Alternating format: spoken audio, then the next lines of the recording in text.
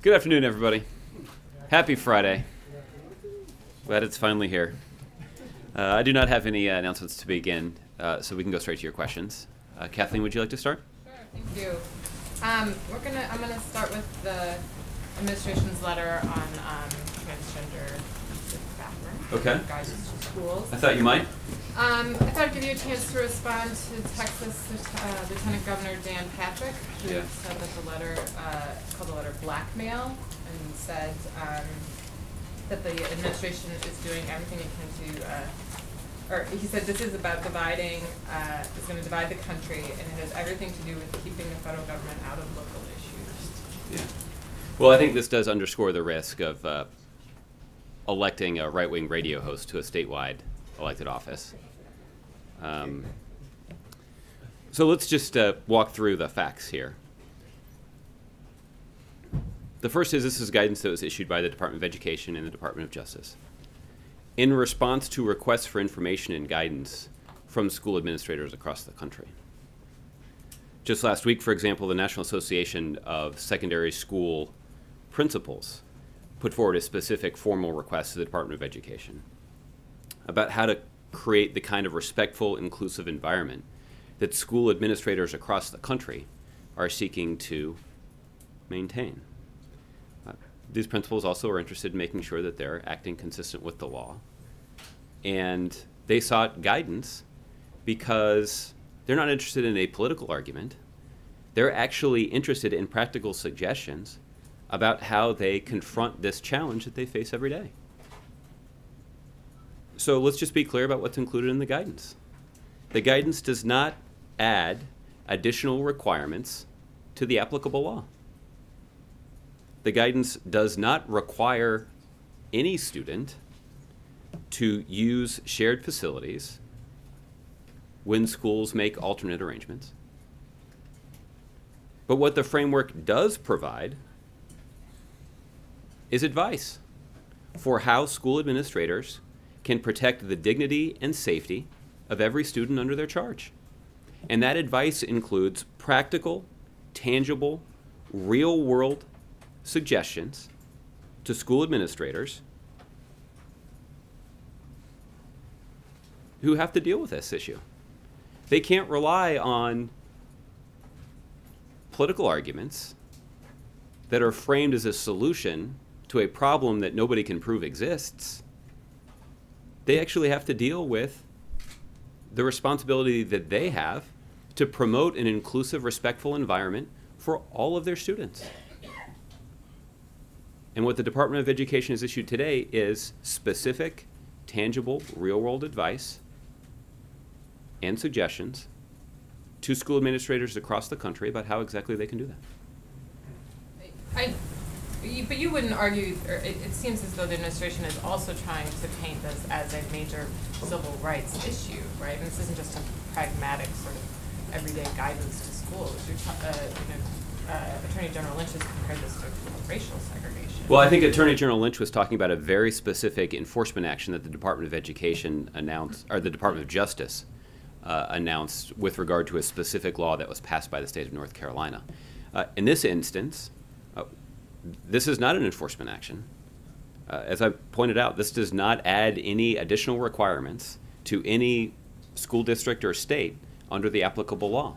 This is in response to extensive requests for guidance and for information and advice that have been put forward by school administrators and teachers and, in some cases, even parents who are seeking practical solutions to this challenge. And the challenge here is not to isolate anybody. It's not to discriminate against anybody. It's not to make anybody unsafe. It's actually to ensure that our schools are as inclusive and respectful and safe as they can possibly be. And that's why the guidance that we've put forward includes tangible, specific suggestions for how that can be achieved.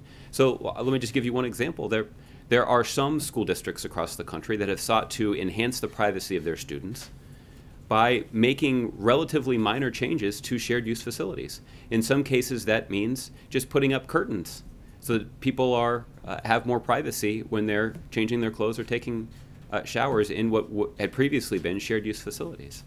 So that is something that benefits all students, and that's what we're looking for, solutions that protect the safety and dignity of every single student in the school. And so if schools individually decide not to follow this guidance, there is a threat that they could lose sort of funding.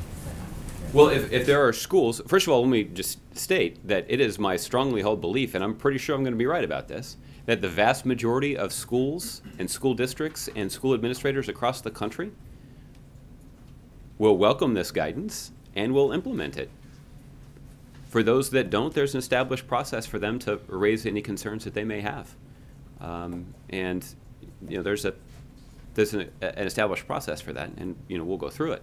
But the vast majority of schools and school administrators will incorporate this advice as they confront the challenge of ensuring that they're promoting the kind of respectful,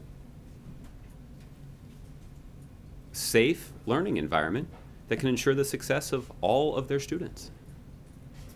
Okay, I'm going to just switch topics. Okay. Briefly, the Chairman Rogers is saying he's put together a Zika measure, and he didn't put a dollar figure amount, but it's safe to say it's going to be well under what you all have asked, even under the Senate, 1.1 trillion. So, are you willing to accept 1.1 trillion, and is that enough money to fight Zika? Well, I guess I haven't seen the details related to Chairman Rogers' proposal. I think what I would encourage him to do before he puts it forward, I don't know if he has yet, but if he hasn't, if there's still time, he should consult with the public health professionals that the administration talked to in putting forward our funding request for what is necessary to do everything possible to protect the American people from the Zika virus. Time's a-wasting, and you saw that from the graphic that we presented in the briefing earlier this week. As the weather warms up, as the mosquito population grows, the risk to pregnant women and their babies all across the country grows. And so it's long past time for people like Chairman Rogers, who's got a substantial responsibility here. He's the chairman of the House Appropriations Committee. When our public health professionals say that they need resources to protect the American people, they're looking exactly at Chairman Rogers to see exactly what he's doing. And here we are 3 months after the administration has put forward our proposal, that he comes forward with a much smaller one that is inconsistent with the recommendations of our public health professionals. It's also inconsistent of the request that was put forward by Democratic and Republican governors from across the country, who said that they needed urgent congressional action to provide the necessary resources to keep the American people safe. So before that proposal is put forward, I would encourage the chairman to consult with governors who are responsible for the safety of the citizens of their state and the public health professionals who've taken a look at this and understand exactly what can be done and what should be done to ensure the safety and security of the American people, and particularly pregnant women and their babies. Thank you. Okay. Roberta. Hezbollah's top military commander has been killed, and I'm wondering, does the administration have any understanding of who was responsible for that, and any comment on what impact this may have on the group? Well, I've certainly seen reports that Mustafa Borodin was killed this week in Syria, and we noted the fact that preparations are underway for his funeral. Borodin was Hezbollah's top military commander. In June of 2011, the Special Tribunal for Lebanon charged him with the 2005 attack that killed former Prime Minister Hariri. In September of 2012, the United States imposed sanctions against Hezbollah leaders, including Borodin, in part to expose Hezbollah's support for the Assad regime and its role in conducting indiscriminate terrorist attacks in Syria and Lebanon. We've noted that the Syrian regime and Hezbollah have a long military alliance, and Hezbollah leaders have previously sought safe haven in Syria and have even routed weapons from Iran into Lebanon. So the interplay between the Assad regime and Hezbollah has been well chronicled.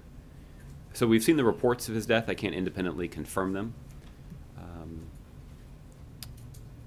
And I guess the thing that I can confirm is that there were no U.S. or coalition aircraft in the area where he was reported to be killed. But I can't further confirm the reports. And can you just speak to what impact this will have, the U.S. feels this will have on the group and its activities? Well, we know that the Assad regime relied heavily on Hezbollah for military support in the ongoing chaos inside of Syria. And the Assad regime and President Assad himself has personally benefited from the activities that Hezbollah has carried out. So it's hard for me to draw any firm conclusions about what operational impact this would have. But obviously the concerns that we've previously expressed about Hezbollah, I think are consistent with our ongoing efforts to reduce the violence inside of Syria and get all of the parties, including the Assad regime, to abide by the ceasefire. Those are our priorities because we want to try and bring out a political solution to the chaos inside of Syria. And on the school bathroom issue, how concerned is the administration about legal challenges? The Texas Attorney General is saying that this oversteps the administration's constitutional authority. And can you speak to, I mean, you said very clearly, Kathleen, that you expect the vast majority of schools will implement the guidance. But for those that don't, what happens with them? Is the administration actively going to follow up with them and punish them in some way? Well, there's an established process for schools and the Department of Education to discuss guidance that they've been provided. I just want to reiterate, and this is important for people who are interested in the legal aspect of this, there's no additional requirement that under the applicable law that's being imposed on schools. There's just not, despite the claims of political opponents of the administration. There is a strong desire on the part of some politicians to try and score some cheap political points by presenting a solution to a problem that they can't prove exists. And what the administration has tried to do is to provide, at the request of school administrators, practical, real-world advice that they can use in their school communities to address this challenge. That's the practical offering that we have put forward here. That's a lot different than than the argument that others are making. For example, is the Texas Attorney General suggesting somehow that it would be practical to station a law enforcement officer outside of every public bathroom in an educational facility and check people's birth certificates on the way in? That doesn't sound like a practical application to me. It also doesn't sound like small government to me. It certainly sounds like a government intrusion to me. But again, that's what's hard to sift through in all of this. What exactly is the practical argument or suggestion that they're making?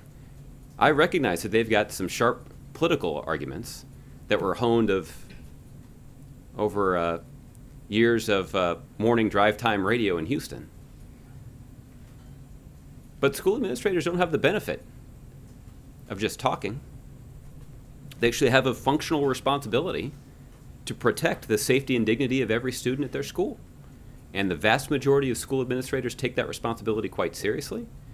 And I think we'll welcome and implement the guidance that's been issued by the Department of Education today. Okay, we'll move around. Gregory. A lot of times when a guidance or regulation or directive comes from a federal agency, it's portrayed as a White House action. Could you address with this transgender bathroom issue? Did this come from the White House? Was the White House consulted? How unitary is the unitary executive on things like this? I guess what I'm asking is the White House and the Obama administration synonymous for all intents and purposes with something like this? Well, putting forward guidance like this is the responsibility of the Department of Education. And they have to consider a broad range of policy implications for schools all across the country. So this is the responsibility of the Department of Education. but you would expect the White House to be responsible for coordinating policy decisions that are made by agencies. So, of course, the White House was aware of the policy deliberations that have been underway at the Department of Education for quite some time. But ultimately, this is the responsibility and the function of the Department of Education, and they are the ones who receive requests from schools all across the country, and they are the ones who are putting forward guidance for how schools can deal with this particular situation. Okay. Ron. A lot of this is based on Title IX. What is the rationale that the administration has come to base this guidance on Title IX, just to be clear about that? Well, I'm happy to be overruled by an attorney at the Department of Justice or the Department of Education that you can consult after this hearing, or after this briefing. But let me try. My understanding is that Title IX applies specifically to preventing sex discrimination in educational institutions, and the idea that individuals are discriminated against because of their gender identity is the basis for the guidance that we're putting forward. Nobody should be discriminated against because of who they are. And our suggestion is that the rules should apply to everybody equally. And that's the basis of this guidance, that every student should have access to facilities that every other student has access to. No one should be discriminated against because of who they are. And that's the basis for this guidance. That's also why we say no student is forced to use shared facilities. And if there are alternate facilities available that are made available by administrators, then every student should have access to those as well. Why shouldn't local communities be making these very intimate decisions? Why should how does the federal government know what's best in so many different communities where there are different cultural sensitivities to very different? Why is this not a local matter?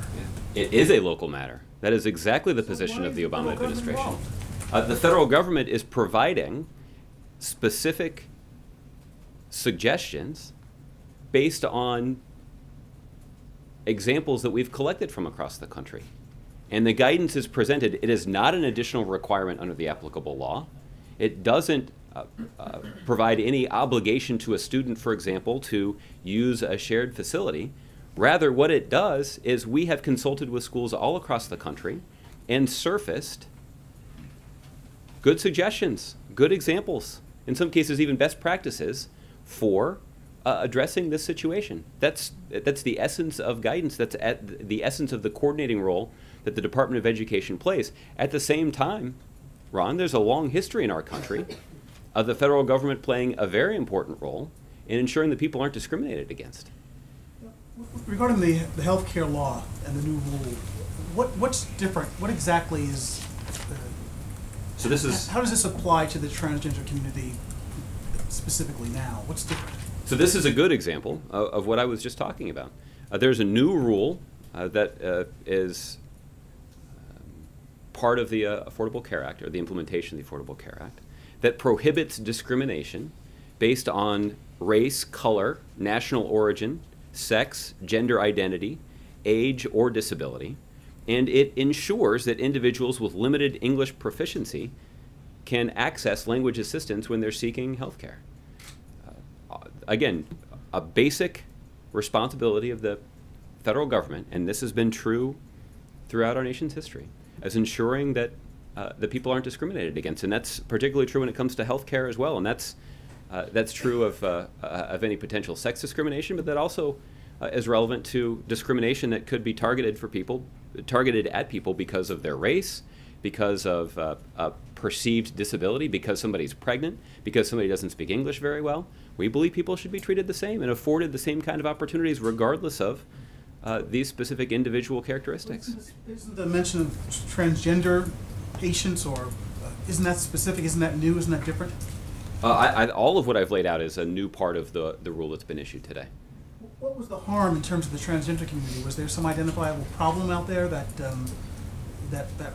required this clarification or this augmentation to the rule? Well, again, Ron, this is much broader than just applying to the transgender community, but the transgender community is included. In the same way that we want to prevent discrimination against pregnant women, we want to make sure that we're preventing discrimination against transgender women. In the same way that we're preventing discrimination against people who don't speak English very well, or people who have a specific disability, we want to make sure that transgendered men are not discriminated against either. Specifically because there's some concern in that community about access to transition drugs and medications and services. Was that something that the administration was concerned about in terms of trying to, I guess you could say, refine this rule? Well, I guess in terms of the way that it has an impact on individual healthcare decisions, I'd refer you to Health and Human Services for answering that question. But look, the idea behind this specific rule is to prevent discrimination against a wide range of groups. And one other area, there are these reports about immigration raids that are supposedly happening during May and June. You've heard even Secretary Clinton and Senator Sanders comment on this. There's the belief that the administration is going to conduct huge raids during May and June, rounding up significant numbers of women and children, recent people across the country in significant numbers. Is that true? Is there something different happening now? Well, this is an excellent question. What we're talking about a DHS enforcement action, so there are some limitations about what I can say, but let me help you understand exactly the policy that DHS is implementing, and I think I can largely answer your question.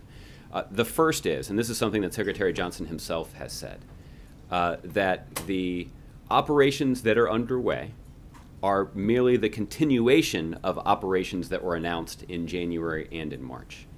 And those operations are conducted under the rubric of the guidance that President Obama and Secretary Johnson put in place in November of 2014.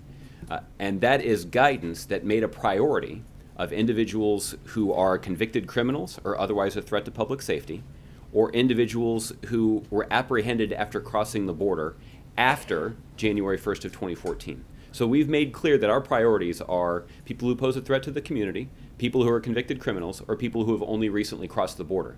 So those priorities remain in place, and those priorities are followed even as these operations continue. Let me say two more things. The first is, no one is removed if they have an ongoing pending claim or appeal for asylum or some other form of humanitarian relief. People are given access to due process. And that is a foundational principle for all of this. So the only people who are the targets of these operations are people who are subject to an order by an immigration court for removal, and people who have also, in addition to being subject to that order, have exhausted any potential claims that they have for humanitarian relief. The last thing is, DHS enforcement agents also follow what I understand is to be longstanding guidance that ensures that these operations are not conducted in sensitive places. These operations are not conducted in schools or hospitals or places of worship, for example. So is there no reason to fear that the numbers of deportations are going to increase or spike, whatever words you want to use now, because there is a specific operation underway that's different from what's normally happening there along the border? Well, again, what Secretary Johnson has described is that the operations that are underway now are a continuation of operations that were previously announced. But look, I think we would anticipate that the deportation numbers would continue to go up. This administration is serious about enforcing the law. And I recognize that our political opponents don't like to acknowledge that fact. But we've made clear how we're going to use law enforcement resources to enhance our border security and to enhance the security of communities across the country. Most importantly, we're going to enforce our laws. And this is something that President Obama is committed to. And the truth is, we would have a whole lot more resources to do exactly that if Republicans in the House of Representatives had not blocked comprehensive immigration reform legislation that did include an historic investment in our border security. But we do not enjoy the benefits of that border security today because House Republicans blocked the passage of that legislation. Just lastly, it's not your political opponents or, well, who are, some of the people who are objecting to this or raising concerns about this are Secretary Clinton and Senator Sanders, who I wouldn't think you consider political opponents. No, but it's our political opponents who suggest that President Obama is not interested in enforcing the law. And I think that is demonstrably false. That's the point that I'm making. That's the whole reason that we're having this conversation right now. Okay. Anita? Oh, Leslie, I'm sorry. I'm sorry. That's okay. I'm sorry. She was here yesterday. She was. Yeah. It's nice to see you, Leslie. That's all right. That's fine. Thanks. I had a couple questions on the gender guidelines you sent out last night. Given that North Carolina's House Bill 2, which is sort of part of this, is headed to the courts, why did the White House feel the need to put out this directive at this point? Well, this is a directive that is responsive to requests that we've received all across the country from school administrators and teachers and parents and others. So this is not a response to the ongoing legal dispute related to HB 2. This is a response to requests that the Department of Education has received from teachers and administrators all across the country. You've cautioned before about being careful of not putting your finger on the scale. Doesn't this sort of suggest that you're putting the White House's finger on the scale? We've been quite clear about the need to keep enforcement actions separate from any sort of political interference. This is not an enforcement action. This is a policy decision that was made by the Department of Education, and yes, the White House was appropriately involved in coordinating that policy decision. But ultimately, it's the responsibility of the Department of Education to make this policy decision and to communicate it to the schools and administrators all across the country. Notably, it's not an enforcement action. It does not add a requirement to the applicable law, and it doesn't pose any requirements on students for the use of shared facilities. One of the other questions I had for you, you mentioned you were asked about the Lieutenant Governor's comments on it, and you said that it runs the risk, or it underscores the risk of electing a right-wing radio host. To statewide office. Yeah, to statewide office. Yeah. How Yes, much I did. of the, given that the White House, last year when the Supreme Court ruled on same-sex marriage, the White House put the lights out on the fountain, how much of this was a political consideration in doing these guidelines?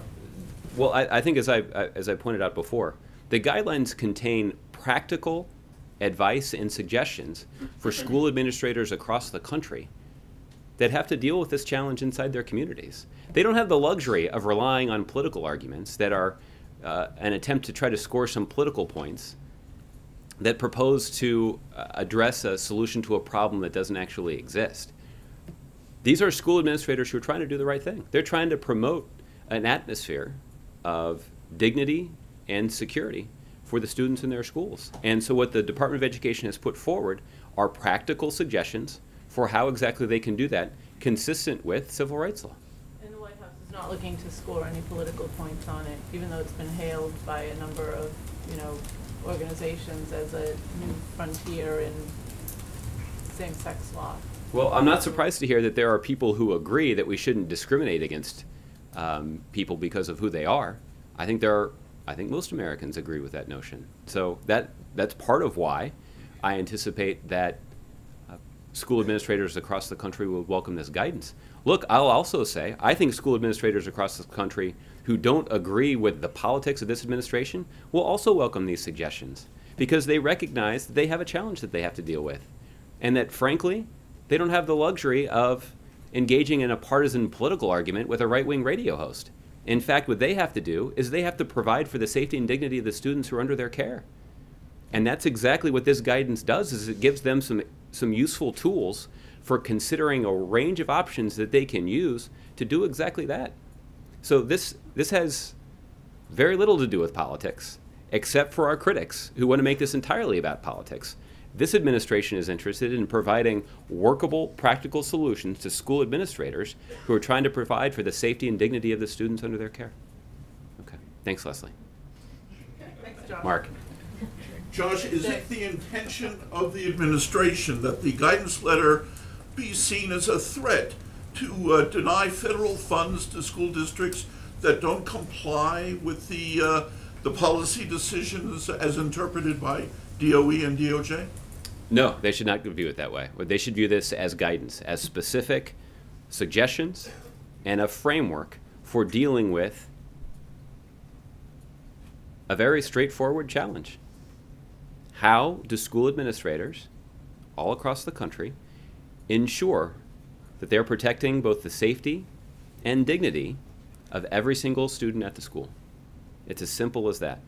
And what the Department of Education has done is they've drawn on their own internal expertise, and they've drawn on the creative solutions that have been implemented by school administrators all across the country to put all that good information in one place and provide some practical advice to school administrators who are trying to solve this problem. And that's a good thing. I think what is true, what is undeniably true, is the foundation of this guidance is the principle that people shouldn't be discriminated against just because of who they are. And school administrators don't have a glamorous job. These are individuals who I think in most cases feel quite passionate about their work. They view their work as a calling. They're looking to prepare the next generation of Americans to succeed.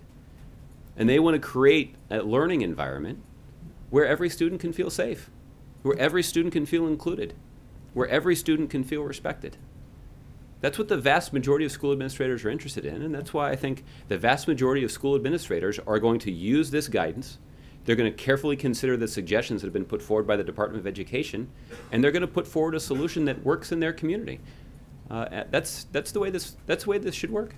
Could you see how some might see the guidance letter as an implied threat of loss of federal funds, being that you mentioned that under the provisions of Title IX, schools that receive federal funds are obligated to comply with the provisions that are stated forth in the guidance letter. Look, there is a desire in the guidance to be as clear as possible about why this guidance is being issued.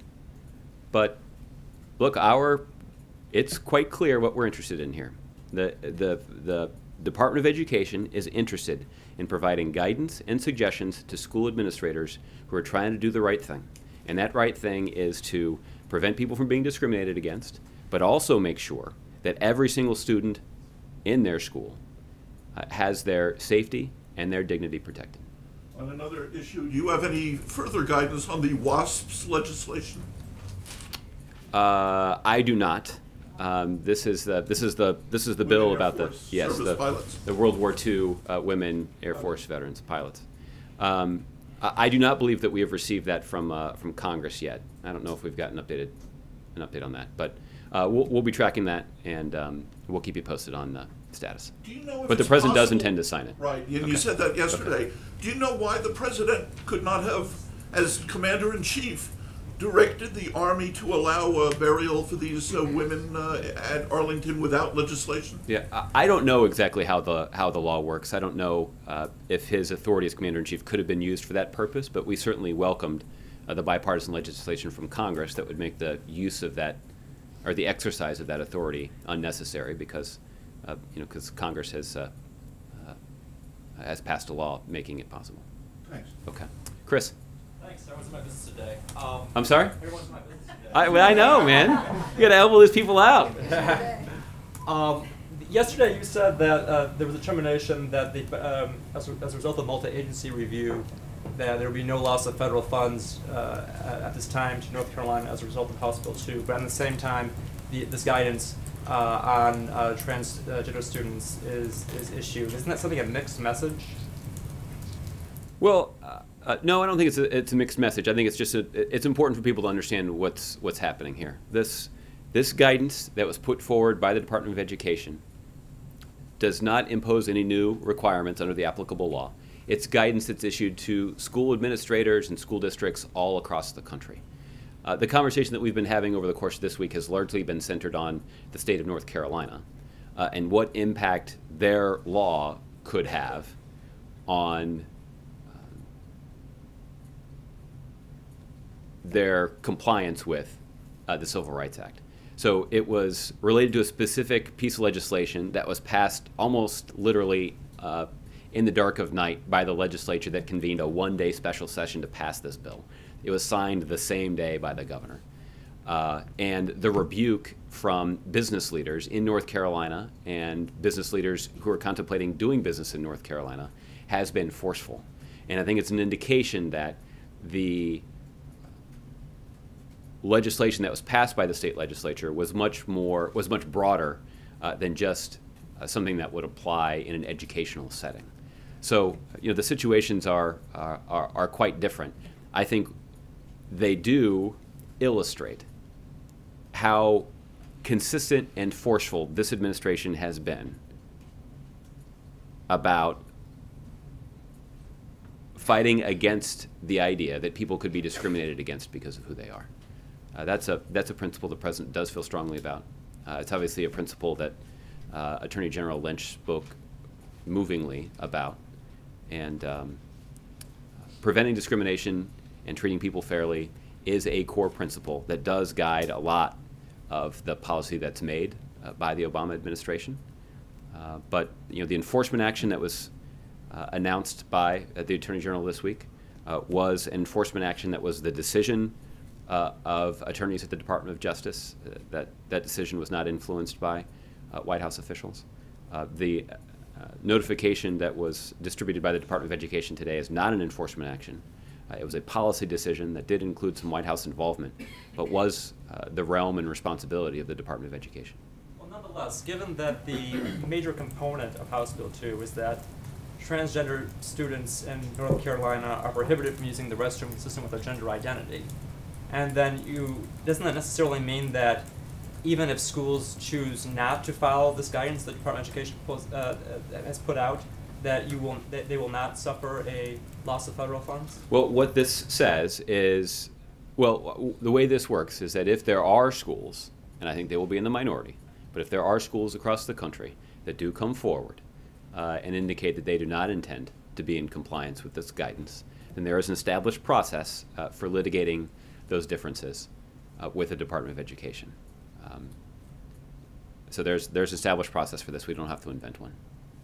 And okay. Was it planned to make the announcement that there would be no loss of federal funds for North Carolina at this time, in conjunction with the announcement from the Department of Education and Justice for this guidance for transgender students, or was that coincidental? No, these were separate actions. So again, as it relates to North Carolina in consideration of HB 2, the policy decision that was made, even as agencies were considering whether or not the passage and implementation of HB 2 would put a range of federally funded programs at risk in the state of North Carolina.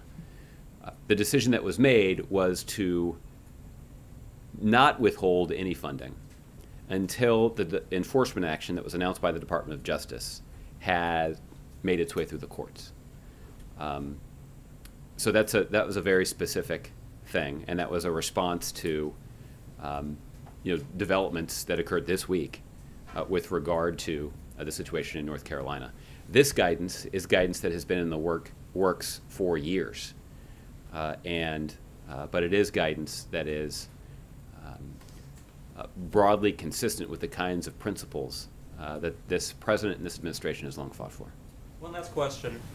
Even after you said yesterday with regard to HB 2 that there would be no loss of federal funds to the state as the enforcement action is ongoing in the courts, a Department of Education spokesperson said the review there is ongoing. Do you know why the spokesperson would have said that? I don't, but this is a little complicated, so it may just have been a bit of a miscommunication. But as it relates to specifically to HB 2, no federal agencies will be making a decision to withhold funding as a result of HB 2 until the DOJ enforcement process has worked its way through the courts. Okay? Margaret. Josh, is this the extent of guidance like this, or do you foresee similar directives to come from the administration? Well, I'm not aware of any other, I guess it's sort of, when you say like this, you mean guidance that could have an impact on... Well, you said that you had received inquiries from the educational community, thus you're responding to it. Have you received inquiries from other industries, companies, elsewhere, also demanding this kind of clarity on how they should be treating transgender people? It's certainly possible. I'm not aware of any guidance that's likely to attract the amount of interest that this one has. I'm going to go back to an idea you were talking about here with Kathleen. Okay. Can you just clarify, does the president see this as a clear-cut civil rights issue? Well, I think there obviously is a question of civil rights here, and there is a question of how can we ensure that the civil rights of every student is protected. There's also a question of how do we ensure that the dignity and safety of every student is protected. And the guidance that we have put forward would do both. And again, I think that's why we're going to see a lot of school administrators come forward and announce their intent to implement this guidance. Or they're just going to implement the guidance without announcing it. Or, like many school administrators, they're already doing this kind of work to ensure the safety and dignity of every student at the school. This is the thing that I was mentioning before. This is something that over the last week or two has been a pretty loud part of the political debate. But this is something that school administrators all across the country have been dealing with for quite some time.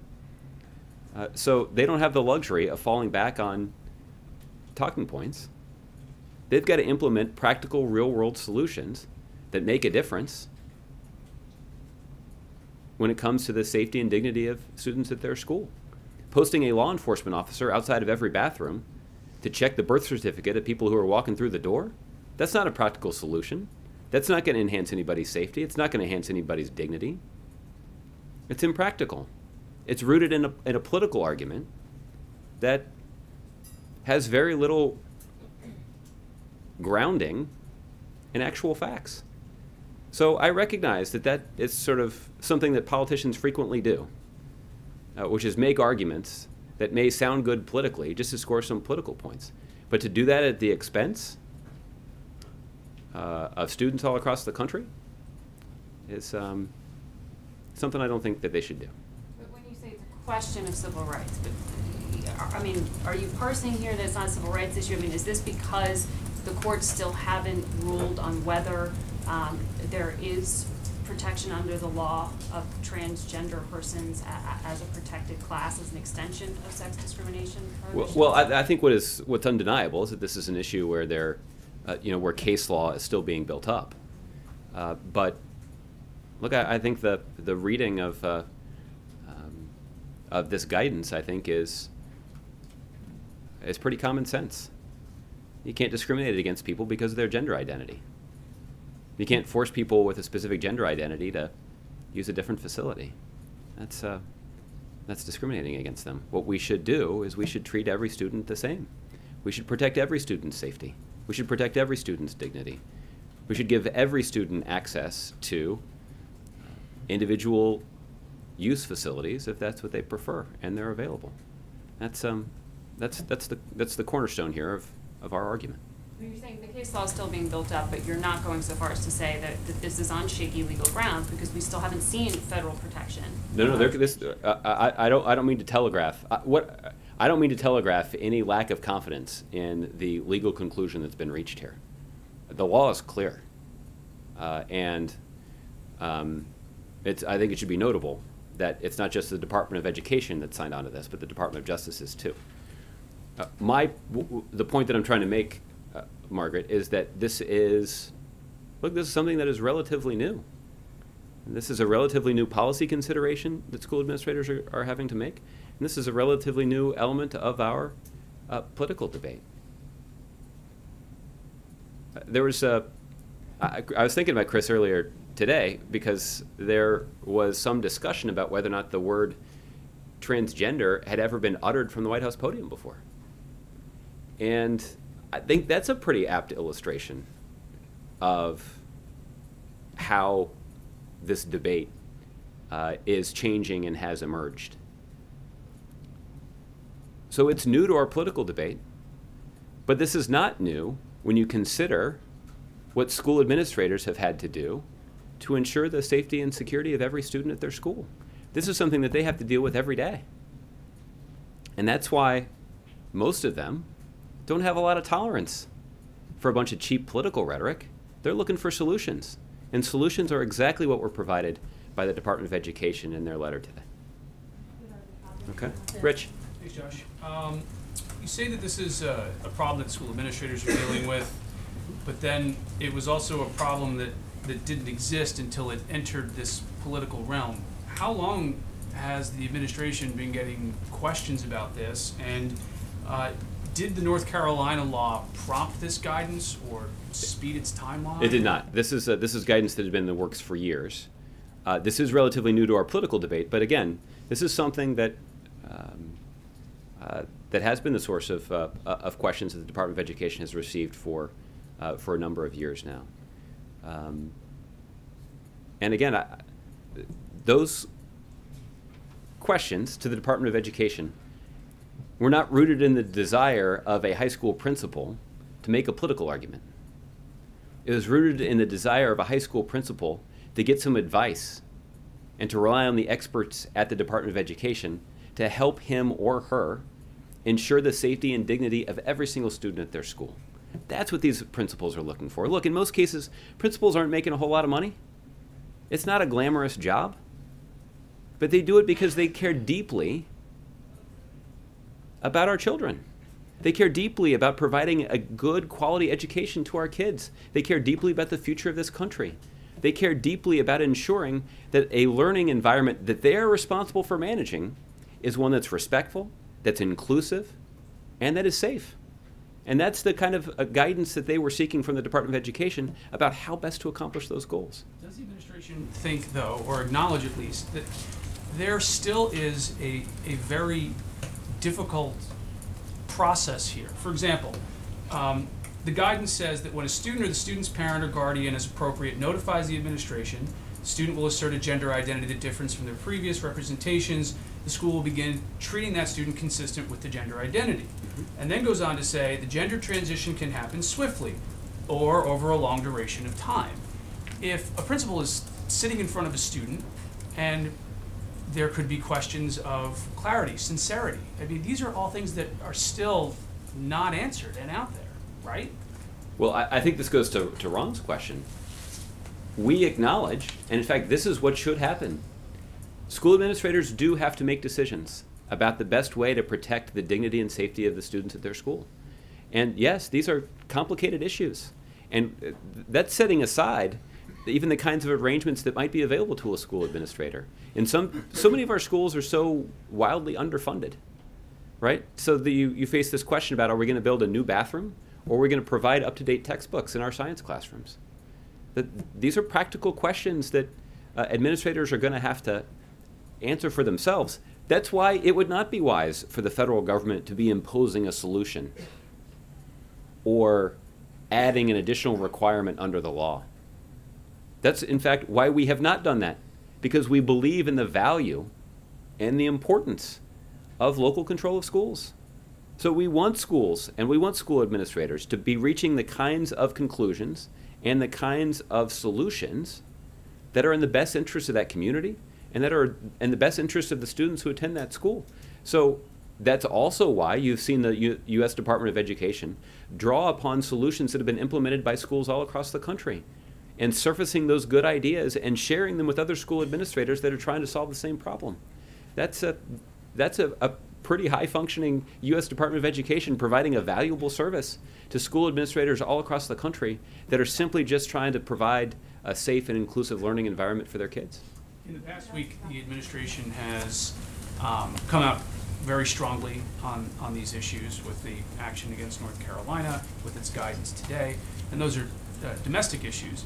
Internationally, the United States still has relationships with and gives aids to countries that puts LGBT people behind bars, charges them and executes them. Is the U.S. going to exert its influence internationally on this? Well, Rich, I would tell you that we do. The President strongly advocates for the rights of all people when he travels around the world, and we certainly have made direct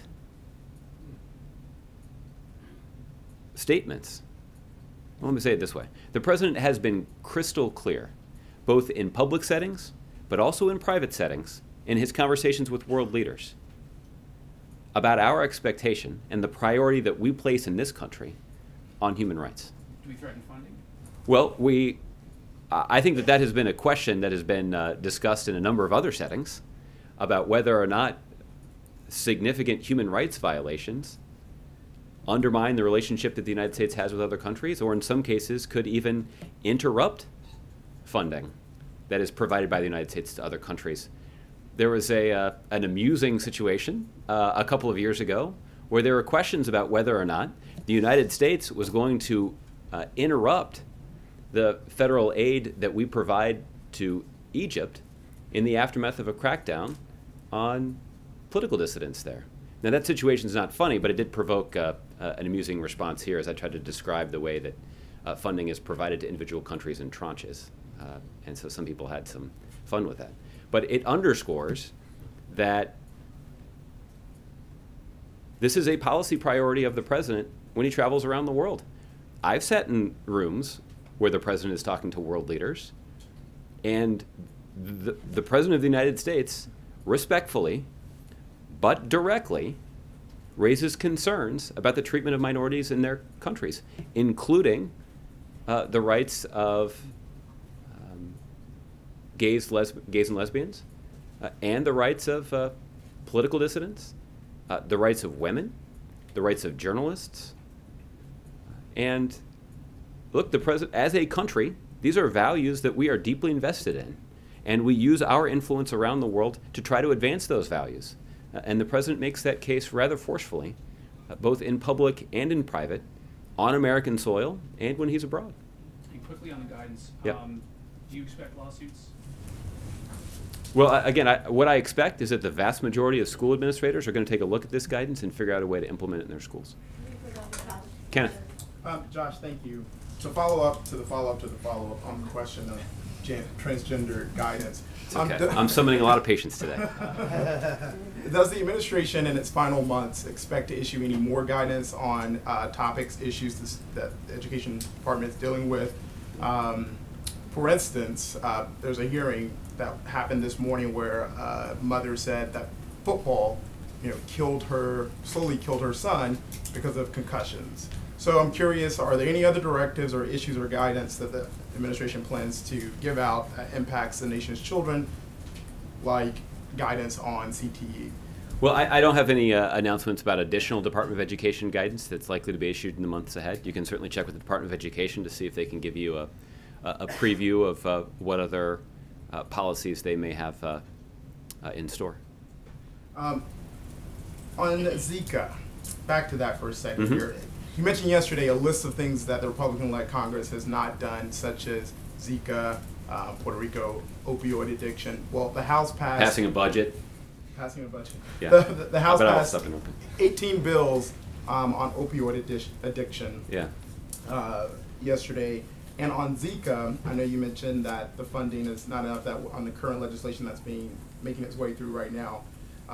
Does the president expect to pass these pieces of legislation if they reach his desk? And are you championing the bipartisan effort by the Florida Senators Rubio and Nelson to give fully funded $1.9 billion? Yeah.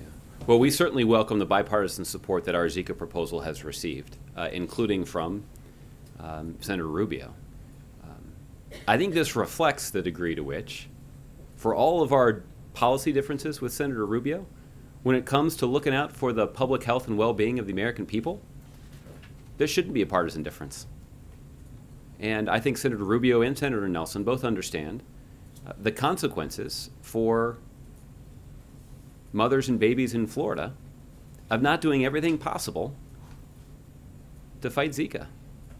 So we certainly welcome that show of bipartisan support from Senator Rubio and Senator Nelson, and hope that the United States Senate and the United States House will listen to the advice of our public health experts. The $1.9 billion number was not chosen at random.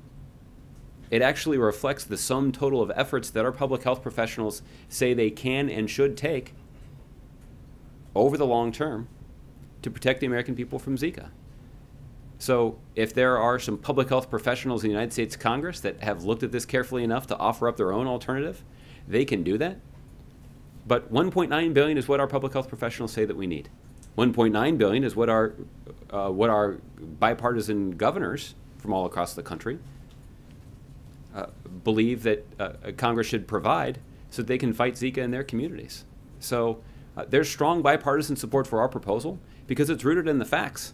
because it's rooted based on the advice of the top scientists in the country.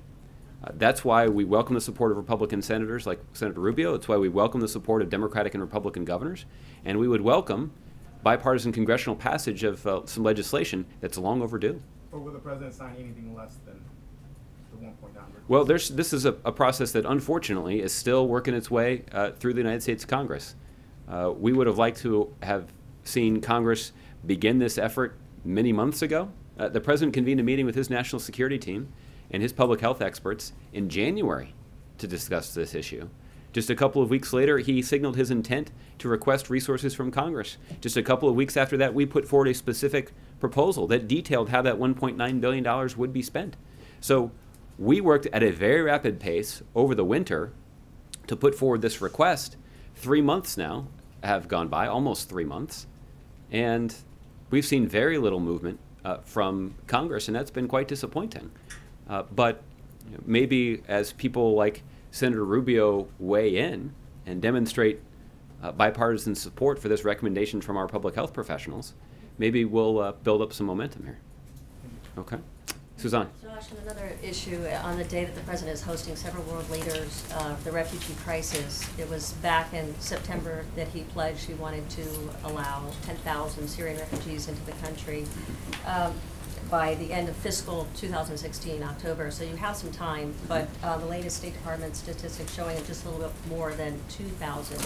Is the administration confident that you'll reach your goal of 10,000 by October? And can you also explain some of the delays and the slower than expected process that they've gone through? What's been some of the issues? Well, Suzanne, the challenge here is simply this, that individuals who enter the United States through the refugee program are subjected to more screening, more background checks than any other individual who tries to enter the United States. These individuals have to undergo a background check. They're interviewed in person.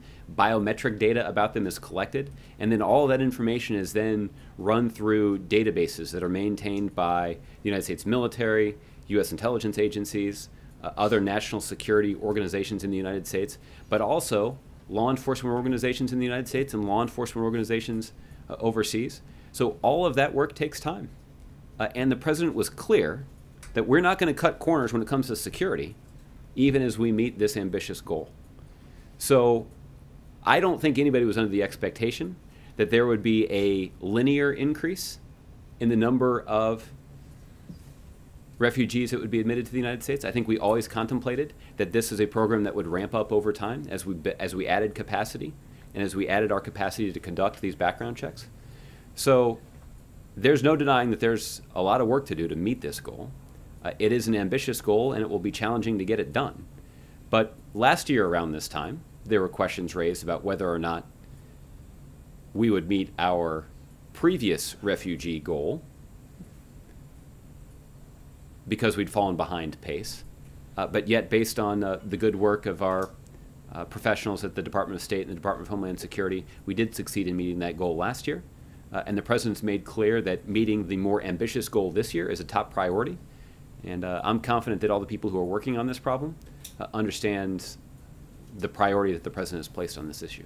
How has the political rhetoric, kind of the harsh language and some of the fear that's been drummed up around immigration and around the refugee crisis impacted the administration's ability to get them through the pipeline? I don't think it's had an impact. The people who are working on this inside the U.S. government are professionals. And they understand exactly what needs to be done when it comes to implementing these vigorous background checks. They understand why it's important that a thorough vetting be conducted before refugees are admitted to this country. And that's what they're doing. And the political noise has not impacted their ability to do their jobs. And just to be clear, the administration is confident it'll be able to reach its goal, 10,000? I am confident that the people who are operating this program understand that the President of the United States thinks this is a top priority, and they have some work to do to meet this challenging goal. So we certainly intend to reach this goal. Okay? Janet. Thanks, Josh. Hi, Josh. Thank you. Going back to immigration, many of the immigration critics have called for refugee status for the Central American families. Will there be any action on that? And Will you, would you say that this is in correlation to the spike of Central American families crossing the border that have been apprehended at the border in the last few months? No, it's not. As Secretary Johnson has indicated, the operations that are underway are a continuation of operations that were previously announced. At the same time, I do think it is important for people who are in Central America and contemplating making the dangerous journey through Mexico to try to get to the United States. These operations should make clear that that's not an option. That's not a viable option. It should also make clear to parents in particular that child smugglers who say they can sneak their kids into the United States are not telling the truth. And in fact, entrusting your children to those smugglers is dangerous. And we strongly encourage people not to do it. So that's an important thing. It's important for people to understand what the policy is in the United States. It's also important for people to understand what we've tried to do. And what we have tried to do is to enhance the assistance that the United States provides to countries like Guatemala and Honduras. Last year in the omnibus budget proposal, about $700 million was provided by Congress to improve the security situation in some of those countries, or make contributions to try to improve the security situation there, and try to address some of the root causes that would prompt people to undertake this dangerous journey. So if this serves to discourage people from considering to make this journey, that would be a good thing. But our motivation for carrying out these operations is rooted in President Obama and Secretary Johnson's commitment to enforcing the law. We're going to do that in a way that is humane. We're going to make sure that people have access to due process.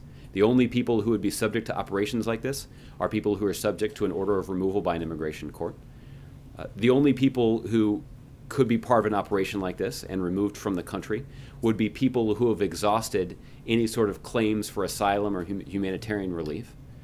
So there are rules that govern this. But at the end of the day, the president's serious about enforcing the law. The president does continue to believe that there's a better way, and that comprehensive immigration reform legislation through Congress would improve the way that we manage our immigration system in this country. There is no viable way for refugee status for these Central American families? Well, there has been a discussion about working with the United Nations to allow people in Central America to apply for asylum and be considered, be carefully vetted for inclusion in some sort of refugee process.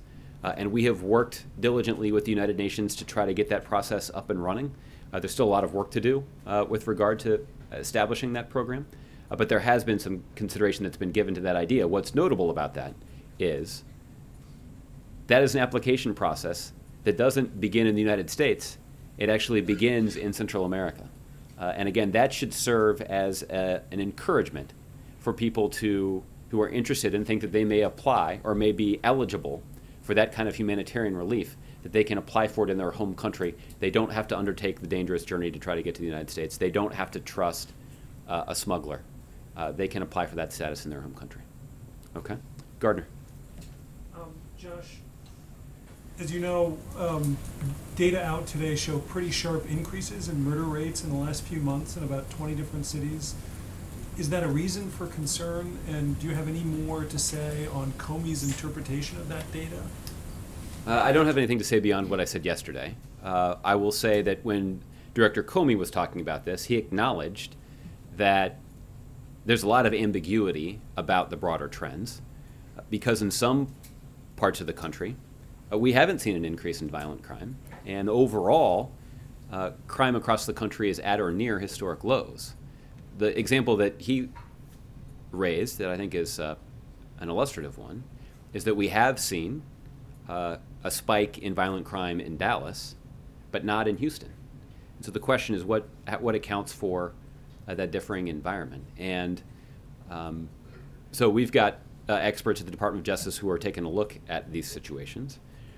What President Obama did last year was actually direct his Attorney General to ramp up the assistance that we can provide to local law enforcement that is trying to fight these violent crime spikes in some communities in the country. And that additional assistance has taken a variety of forms. It has included widespread sting operations that were carried out by U.S. Marshals to round up individuals who were wanted for violent crimes. There's also additional assistance that's been provided to individual law enforcement organizations to improve training of their law enforcement officers to make them more effective. So there is some assistance that the federal government can provide to law enforcement agencies that are dealing with these kinds of spikes. But it is unclear what's contributing to those spikes, because we do know that as a general matter, all across the country, crime rates remain at or near historic lows. You dismissed the notion, his notion, that there's some sort of Ferguson effect, and I think you talked about how there's no evidence to back that up. I guess what I'm trying to understand is, do you think that he is wrong, or do you think that he just doesn't have the evidence to substantiate what he says? There's just sort of a difference. Either you're not sure, or you're sure he's wrong. Yeah. Can you help me untangle that? I think the point that I was making yesterday is, and this is based on a conversation I had with the president, this administration makes policy decisions that are rooted in evidence, that are rooted in science. We can't make broad, sweeping policy decisions or draw policy conclusions based on anecdotal evidence. That's irresponsible and ultimately counterproductive. The president actually has a lot of confidence in the vast majority of law enforcement officers all across the country to do their jobs and to do them well and to do them selflessly and to do them in a way that is effective in fighting crime and protecting civil rights at the same time. The president does not believe, at least he's not seen evidence to substantiate the suggestion, that there are a significant number of police officers out there who are unwilling to do their job because they fear being filmed by somebody's cell phone. But look, if there is evidence that materializes to substantiate that claim, then we should figure out something to do about it. So I guess the point is, there isn't evidence out there to draw any firm conclusions about what's happening. The president does have a lot of confidence in the vast majority of law enforcement officers that are selflessly protecting our communities and doing it in the right way. But we should look at this problem and get to the bottom of what exactly is going on. And Director Comey did indicate that it's unclear what's going on. He acknowledged that it's a complicated situation. That's where he used the Dallas-Houston comparison to illustrate that there is no clear answer to what's going on here. And what Director Comey said is, we need to spend more time trying to figure out what's happening. And he's right about that. And we should use the evidence that is uncovered to formulate an appropriate policy response. And that's what the president believes the priority should be. Josh, I mean, there's a lot of uncertainty about everything. You guys are swimming in uncertainty, we all are. I mean, one has to act in the face of uncertainty anyway. Yeah. You're suggesting, it seems to me, that you're not acting because you don't have evidence, when in fact, in nearly every case, you have to act in the face of uncertainty anyway. Or can you help me sort of, again, untangle that? Well, I think what I would say is, the president often talks about this, about how often uncertainty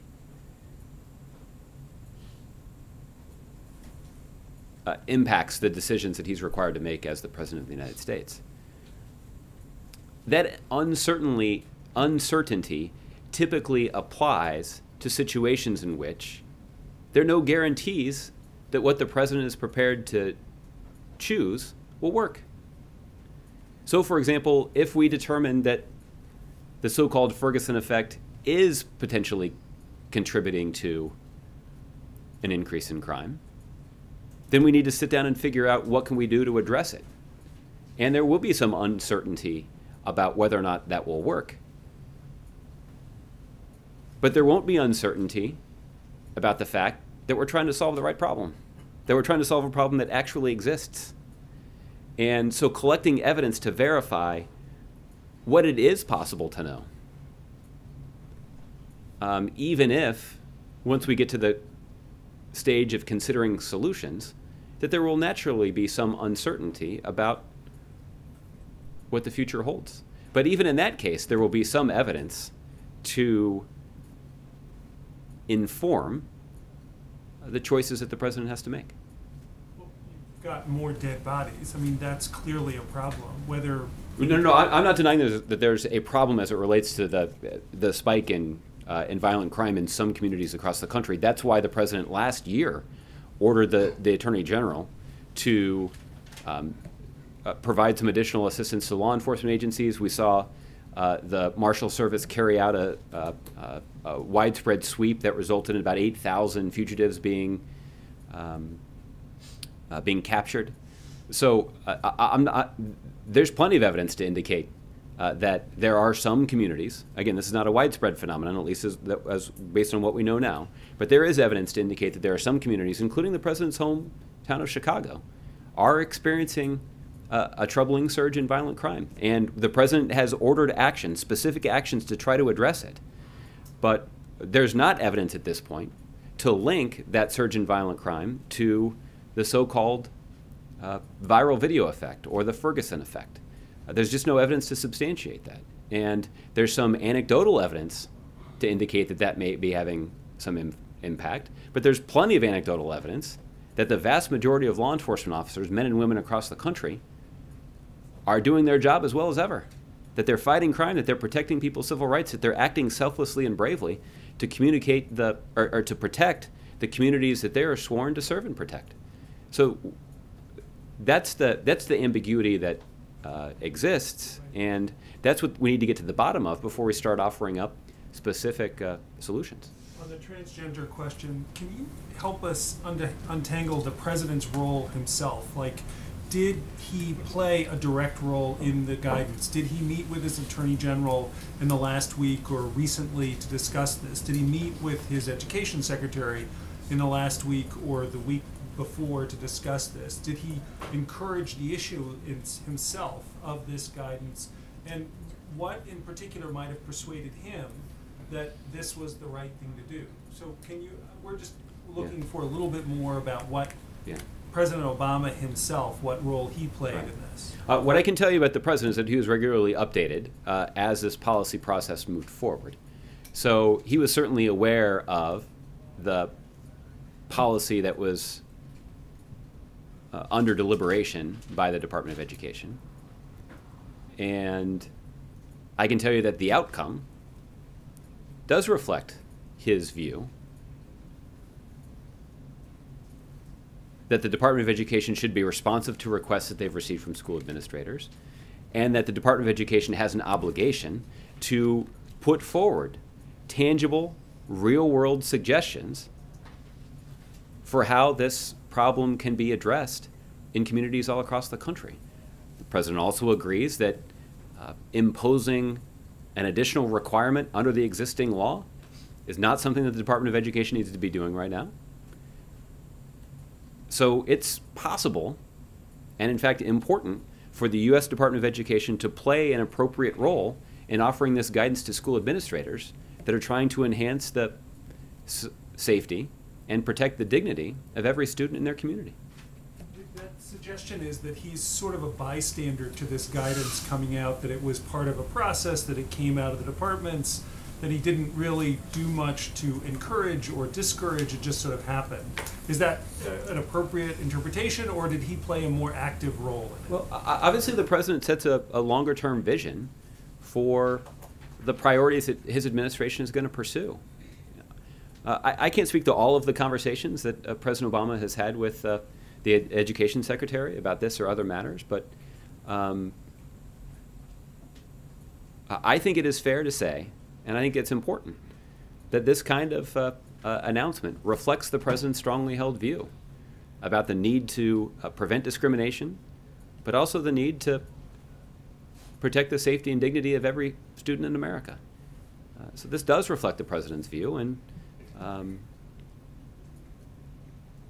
but at the same time, there's an established policy process for considering these kinds of questions and ensuring that the outcome reflects the priorities that were set by the President of the United States. In this case, they were. In an interview with the Rutgers student newspaper, President Obama defended his administration's crackdown on leaks and press freedom by saying the prosecutions or a small sampling. But the truth is the administration has targeted more whistleblowers and prosecuted more leak investigations, including of my colleagues, than all previous administrations combined. Can you explain the president's remarks? You think he's aware of just how many more leak investigations this administration has conducted versus all of his predecessors? Well, I don't think we're going to get deep into this today, but what I will say, let me say a couple of things about this. The first is what the president said is true, is that a number of those investigations were initiated by the previous administration. What is also true is questions of criminal investigations and criminal prosecutions are not influenced by the president or any other political operatives in the White House. These are decisions that are made by Department of Justice prosecutors. That's the way the process should work. And it would be inappropriate for the president to intervene in either way. It would be inappropriate for the president of the United States to intervene with the federal prosecutor and say, you should go investigate this individual. It would be just as inappropriate for the president to intervene and say, you should lay off that guy from the New York Times. That would be inappropriate too. We've got a Department of Justice that is insulated from politics for a very good reason.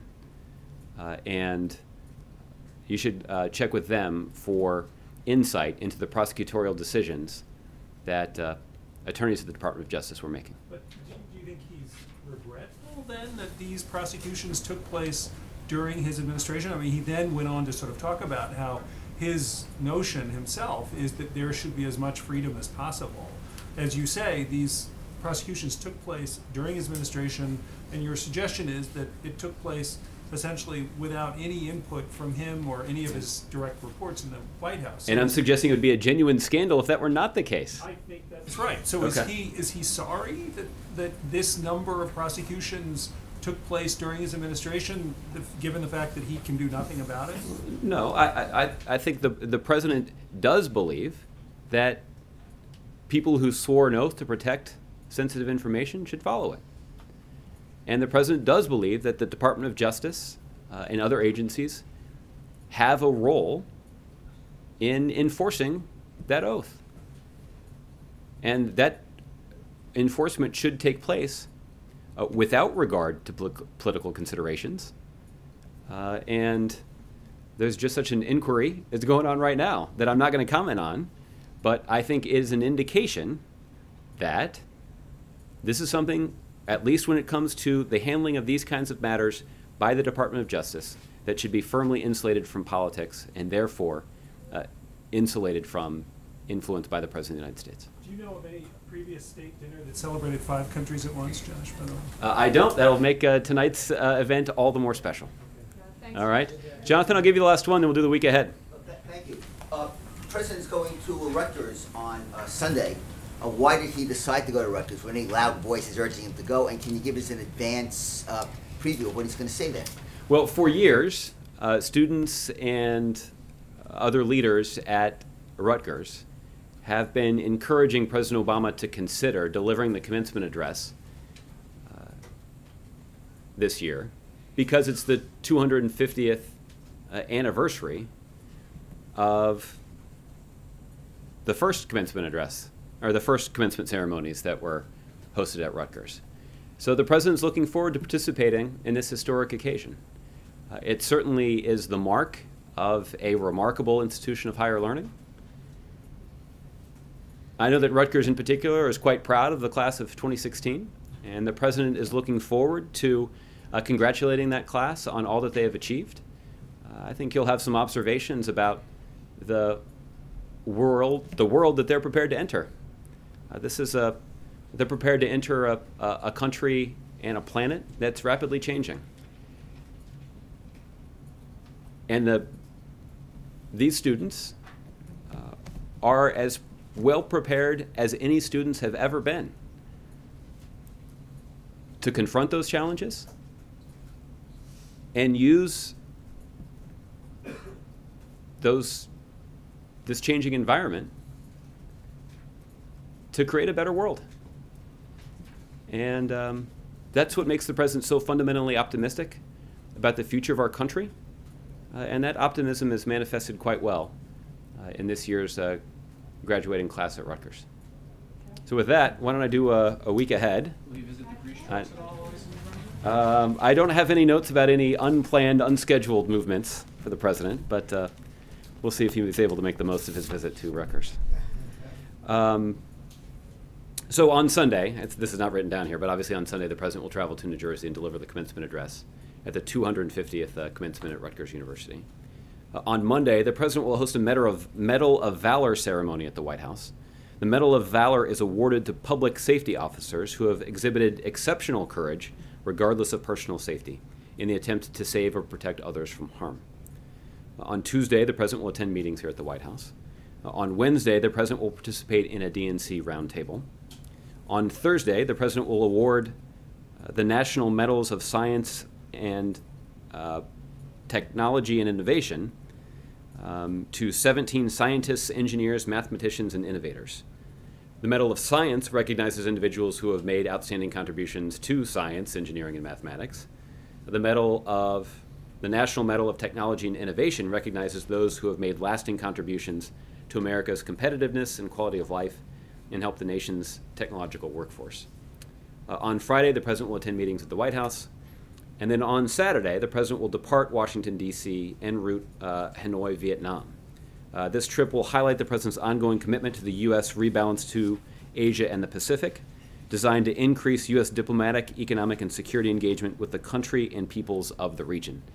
So this is obviously next Saturday, a week from tomorrow, and we'll have a lot more to say about the president's trip to the Asia Pacific during next week's briefings. So with all of that, I hope you guys all have a great weekend. We'll see you on Monday.